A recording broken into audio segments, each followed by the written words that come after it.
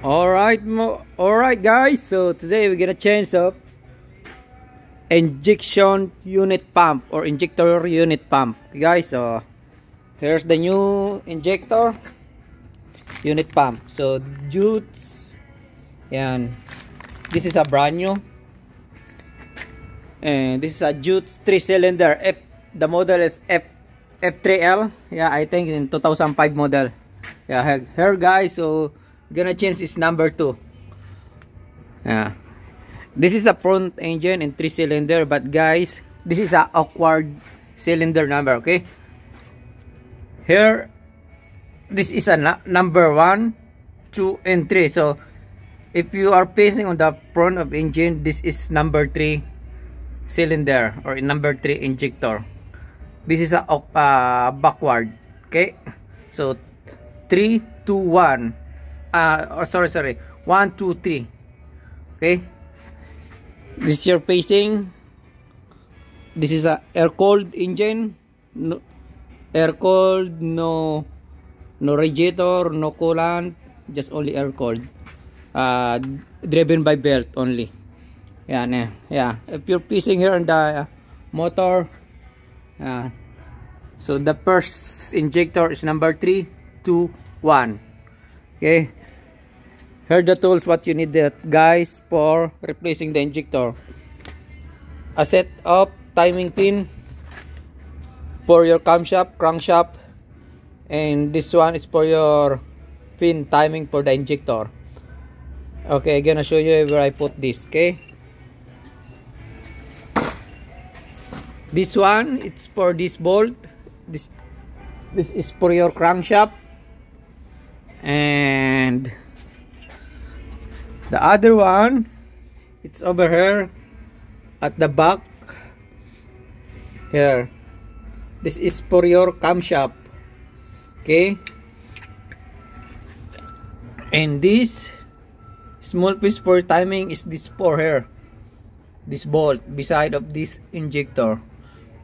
Okay, put a screw in here until the touch on the camshaft, right before you remove this. Okay, let's do this to unbolt everything on here. So we change this one. Why I gonna change this? It's because of leaking on here. So suggestion of the owner, we change whole thing. So let's do that. Okay, guys, simple tip only. Before you undo this injector or any kind of fuel, make sure you blow the air all, because small foreign metal or material or any kind of debris go inside. Maybe it's broken, or your whole motor, or there's the best side effect on this unit pump. Okay, make sure there's no kind of dirt material. Okay, always clean it before you undo or put it back. Okay guys, so the first thing we do is undo this all your fuel line. This lines going to your injector. Yeah, because this is a unit pump, this is your injector. This is going to your injector. Okay, so undo all the fuel line.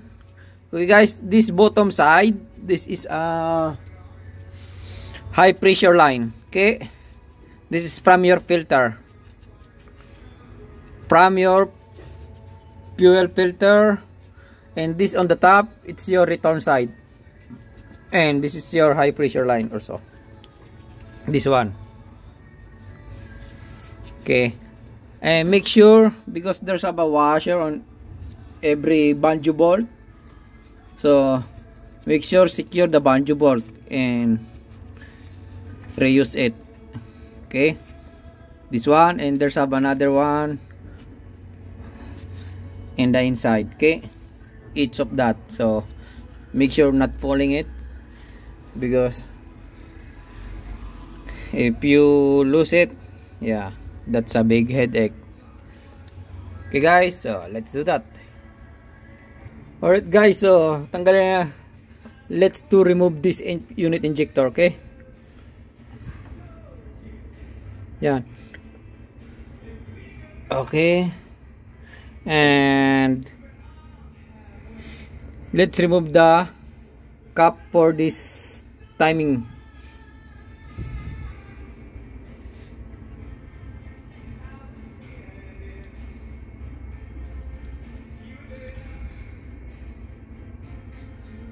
Be careful because there's already have a gasket, but the gasket is intact here, so I use that also.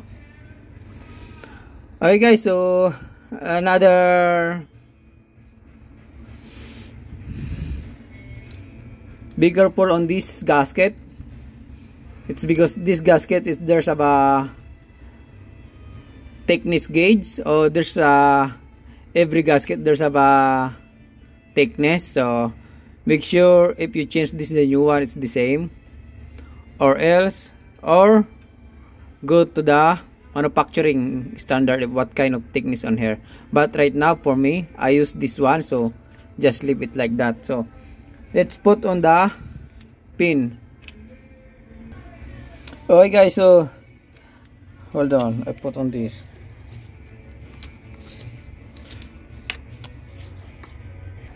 Okay guys, do you see this hole? It's hard. That's your timing insert, so we need to insert this on here.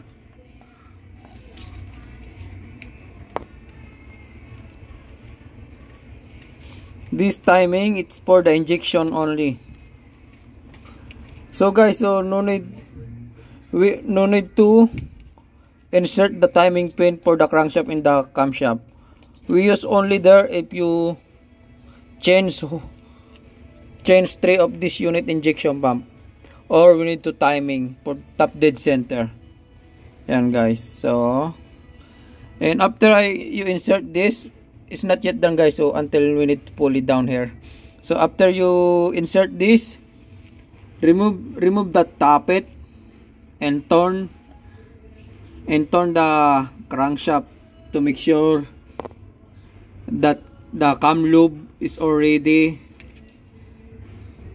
all the way up going to your tappet to make sure timing. Okay, so yeah, that's your tappet for the unit injector. Yeah, so remove that and make sure when you put it back, you need the slot this. You see the slot to make sure it's all the way down like that, the guide. And also your unit injector, there's a back guide on here. You see the slot, yeah, on the plate. Yeah, so during you put it back the injector, always check to make sure it's already aligned. If not aligned and you're already tightening the nuts on these two, your new injector, your new pump, you are in the trouble now. Yeah, see, I'm gonna show you. Here's your, yan guys, so ito, yan, malalaglag pa. Yan, kailangan na make sure we already in on this and the slot. If not, yeah, that's your big problem. Yan. Okay, so right now I gonna insert on this pin. Okay guys, so I explained to you. I don't know how to explain to you carefully, but if you already on the do that on yourself, maybe you have an idea now. I giving to you idea of what I'm doing. Okay, so let's to insert on this. Guys, additional only. It's because right now I can pull it in on this my timing pin. It's because of this plate. You see this plate, it's bumping on here. So right now I'm gonna do, it's easy, the best way to put on the timing pin inside. So easy, remove this shot of bulb guys. So but do not remove totally, just only put on the middle. So if all the way out, just put on the middle only. So at least I think 1 millimeter losing going out on the shutter bulb. Okay, so let's do that.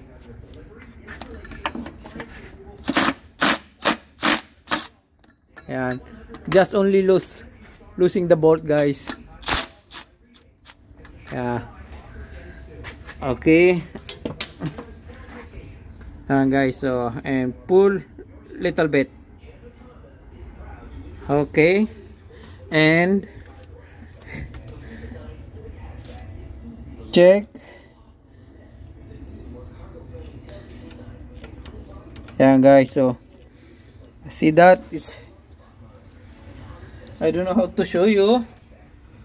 Sorry guys, so I don't have a good cameraman. I'm only one. Look at this plate. Right now it's moving now. It's because I already lost.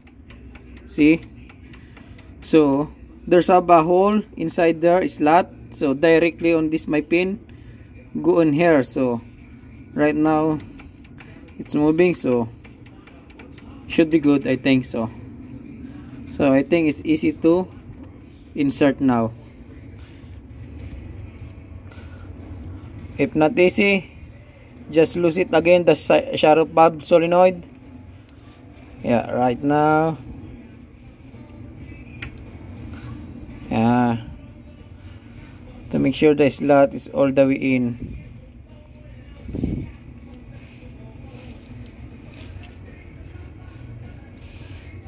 Okay guys, so I think we need to lose more the shutter bulb.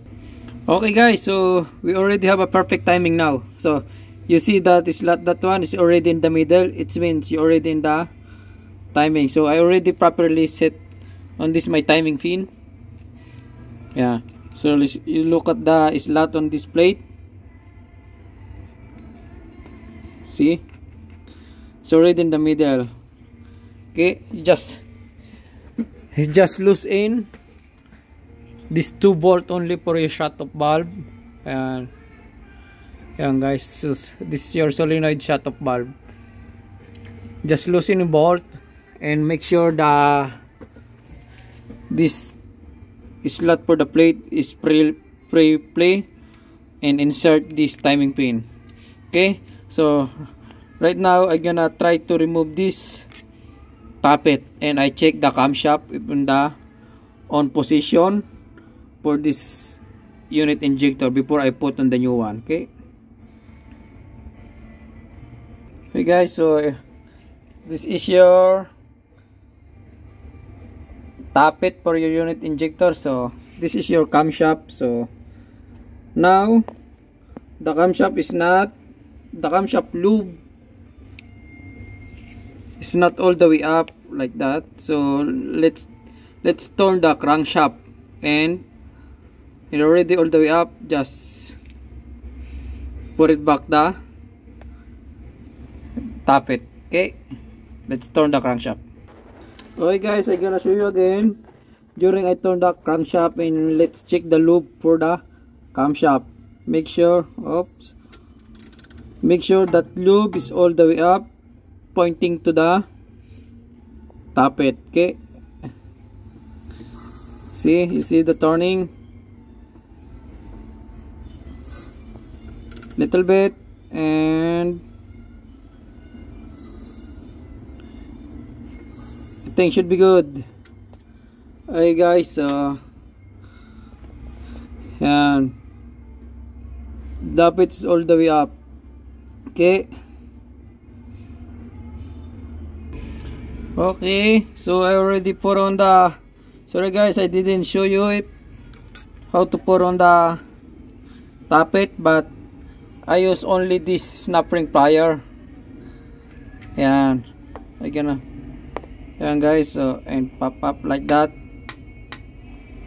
So make sure guys, because the tappet there's a dowel, so always check that the dowel is already on the slot. Okay, and put the gasket on here. So I use the old gasket guys, so I don't have a new gasket, but my gasket is looks good.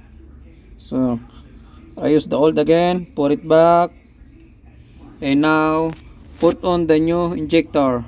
Okay guys, so simple tip again, because this is a brand new, so it's already set up from the manufacturing on this. This is your lock. So after we install that, so remove that lock and use this, the old one. So because this one we need this, so pop up like that and put this lock over there and use it, put on this. Okay, but right now let's install this. Let's go. Okay guys, so this is a new one. So you see this, make sure we put on that slot this one. Okay, if not, yeah, you rig the new one. So before you install guys, so I suggest you apply the little bit of engine oil on this side to easy to pop up this sealing, sitting on this seal. Okay, so I get the new little bit oil. Alright, I put on a little bit oil, so let's try. So make sure the slot is there. So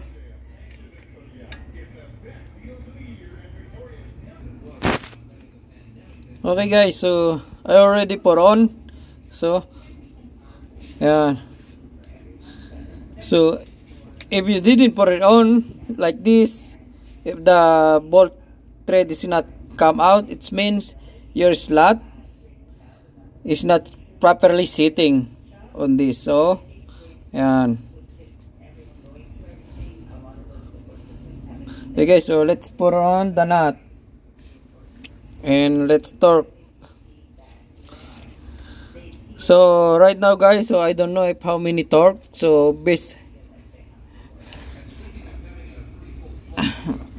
I don't know if how many torque on this nut, so maybe I give at least 45 foot-pounds. So if you not trust if what I'm tightening, you go at the manufacturing. But right now I give just only 45 foot-pounds at this kind of nut, 14 millimeter. Okay,